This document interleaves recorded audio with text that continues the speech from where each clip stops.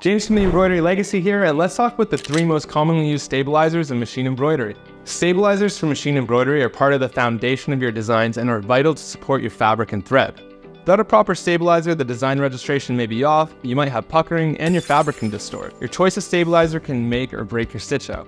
The first on our list of most commonly used stabilizers is called tearaway.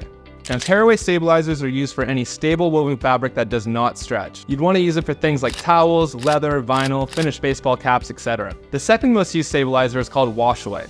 Washaway stabilizers are used for sheer fabrics like organza and tulle, things that you wouldn't want stabilizer to shadow through. It's perfect for freestanding lace, 3D, and cutwork designs. The third most commonly used stabilizer is called cutaway stabilizer.